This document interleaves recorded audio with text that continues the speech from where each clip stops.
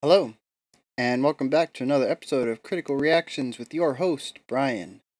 Today we are looking at a song. I'm going back to picking some odd stuff, stuff with low requests and low thumbs ups and stuff like that. Stuff on the fringe. I'm wanting to get back into some of the unknown bands. It's kind of what I'm in the mood for today, anyways. So, this request comes courtesy of Elizabeth De Lorenzo, and we're requesting for Body Language by Balance and Composure. And balance and composure is always a good thing to have. So let's get into this one. Comes off of the Slow Heart EP. I should probably start doing that more often. Just kind of checking out the description of the video and labeling the album account. Alright, I'm rambling. Let's get into this.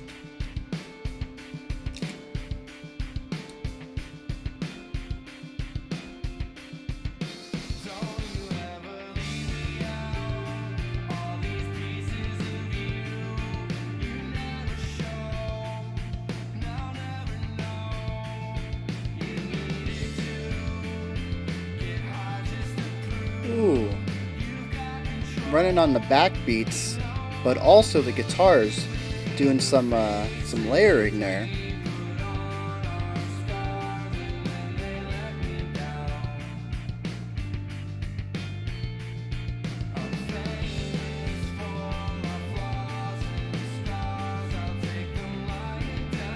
That little shift does so much with the time.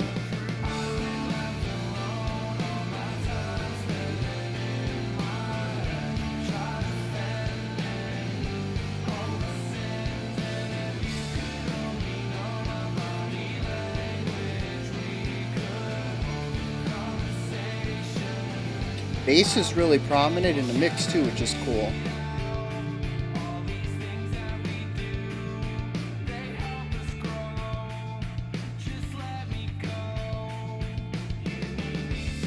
I like how empty the song sounds without that second guitar track, and the fact that they kind of let the song have that emptiness.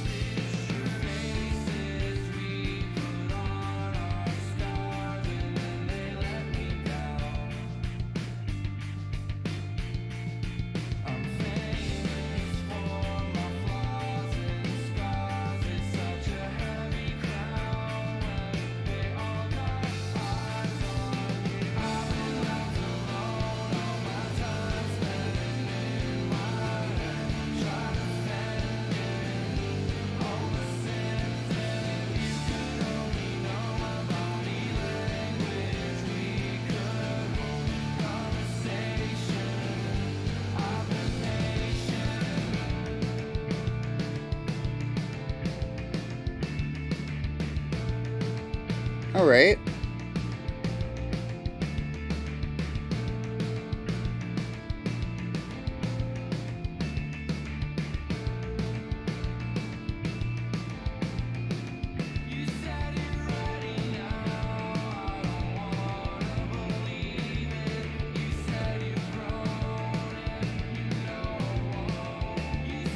So there's a lot of playing with time right here.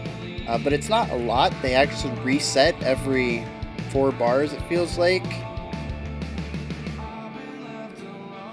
It's just enough to feel odd without really getting the listener lost.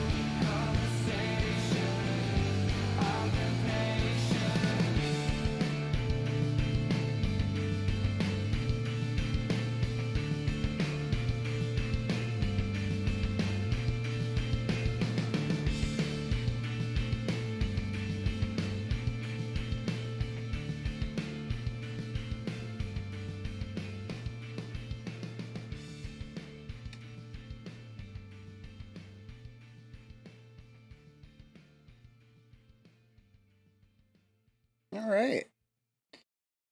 So, balance and composure. Uh-oh. YouTube almost autoplayed the next song. Balance and composure.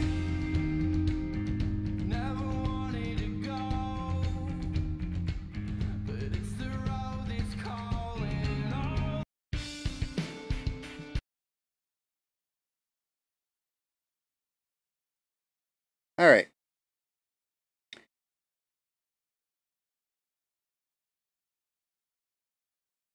All right. So, this it's kind of cool. We don't typically do rock around here very often. Not anymore, at least. I'm getting a lot of metal requests, and that's fine. Yeah, I've obviously have a lot of subscribers, viewers who want uh, my thoughts on metal, and I have no problem listening to metal and giving my thoughts on that.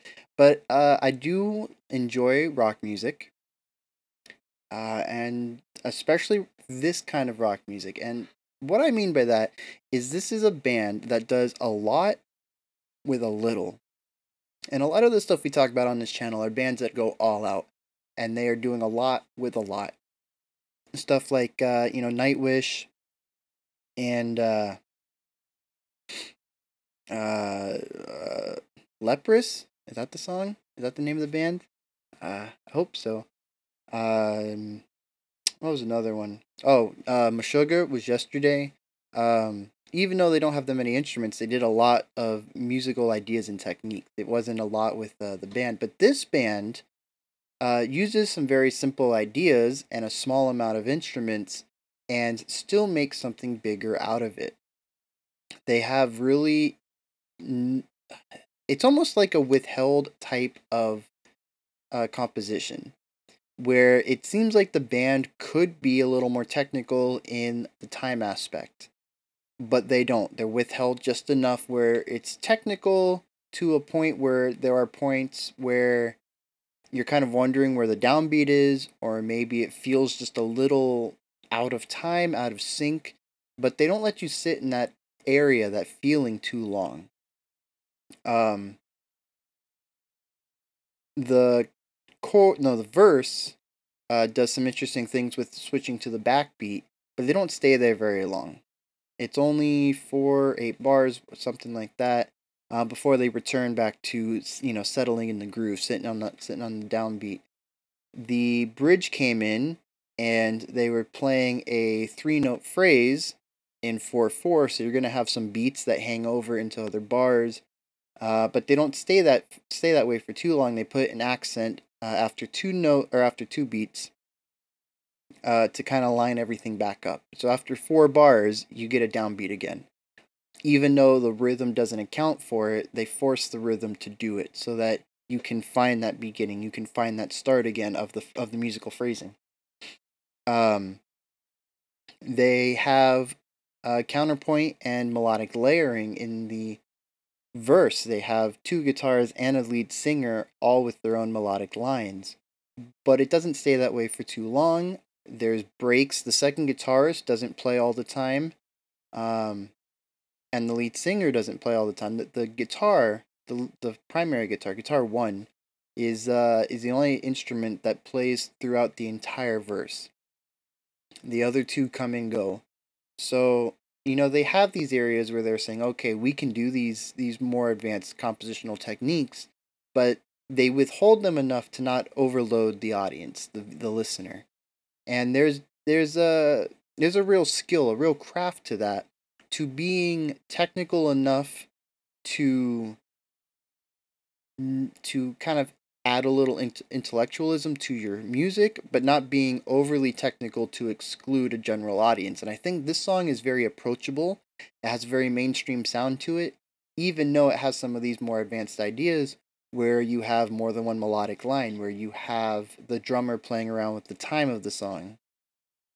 There's a real craft to that.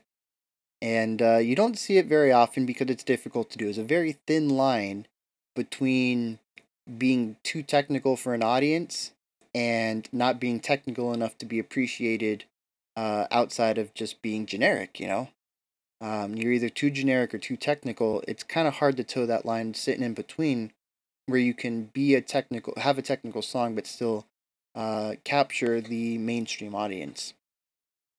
Now, that isn't to say that this is a mainstream band.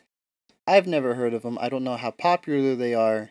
Assuming that this is their YouTube channel, they only have 2,500 subscribers. It doesn't have the little eighth note mark next to it to denote that it's an official music channel. So I don't know if this is their official channel or not, but the song only has 30,000 views. They only have 2,500 subscribers. That's not a very big band. However, I was gonna say they are newer, but 2017 is when this video was posted. So yeah. But they have a very mainstream sound to them, even though they're not a mainstream band. I do have one criticism for the song, though, and I don't know if it is something that the band does all the time, or if it's just something they're doing for the song and it lines up with the lyrics or something like that. But the song has one soundscape. It has one style. You could skip around between the section of the song and just kind of skip 30 seconds ahead, skip a minute ahead, skip 45 seconds ahead. And on a first listen, I don't think you'd be able to tell much of a difference between. You wouldn't be able to really tell where you are. Every section of the song sounds the same. There isn't much range to the vocal melody. There isn't much range to the guitar melody. The drum would actually be the most dynamic instrument compositionally, and it still only goes between 2 to 3 different rhythms. Or guitar, what do you call a drum riff? I don't know. A musical idea for the drum. It's every part of the song is very samey. The sections don't really have much of an identity to them. It's a very narrow soundscape for this song. And that's not really a negative. Like I said, it could go along with the theme of the lyrics. It could go along with the theme of the album. It could just be their style. I would just really appreciate something that was a little more dynamic and had sections with personality to it. That's more of a personal bias, not a slight against the song itself, though. So yeah, Balance and Composure, Body Language, pretty good song. I don't know if it would necessarily be something I listen to all the time. Like I said, it was a little repetitious for me in the soundscape area. I do enjoy some of the techniques and compositional ideas they were going for in the song, though, and I'm interested in seeing what else they have. So that's where I sit. What do you guys think of Balance and Composure by Body Language by Balance and Composure? Okay, I'll get that right one time. Let me know, comments while you're down there, like, subscribe, and ring the bell, and I will be back tomorrow, Thursday, at 11 a.m. as usual. Until then, you all have a fantastic day.